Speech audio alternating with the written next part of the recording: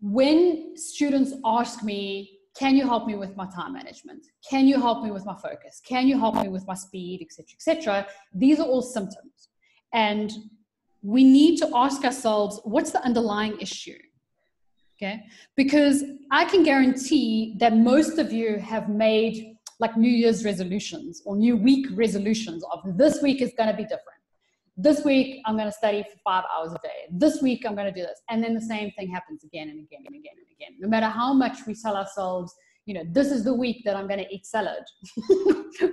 we go back to eating pizza and hamburgers, you know, and we can't quite seem to get ourselves to do what we plan to do. So the question is, what's the underlying issue?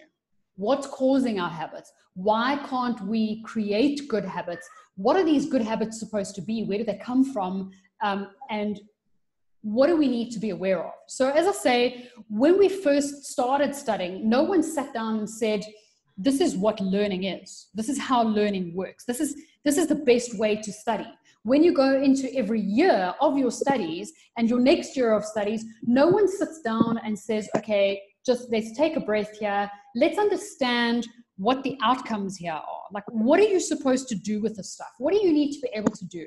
Why do they do things the way they do? What does this look like? What do these people expect from you? Because you need to work backwards. We just kind of go into the year going, okay, get my books, get my stuff, and the outcome is an exam. That's kind of, that's it. That's all we've got. We kind of think that when we get to a new year, we kind of think it's just going to be harder and there's going to be more work. You know, we go, okay, well, there's more work and it's harder. But that's not actually true. So especially when we move from undergrad to CTA, and a lot of you are moving into CTA or doing CTA or redoing CTA or doing the next level of CTA, there's a massive difference between what they want from you in undergrad and what they want from you in CTA. And it's not harder and it's not more, it's different.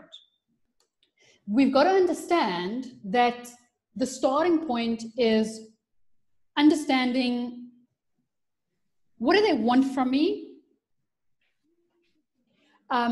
And in a lot of cases, we don't really see that because we've got some underlying blind spots as well. We've got some stuff that we struggle with as well, and this is what we're going to talk about. So let's talk about the underlying issue. Let's talk about where this comes from and why we struggle with this stuff.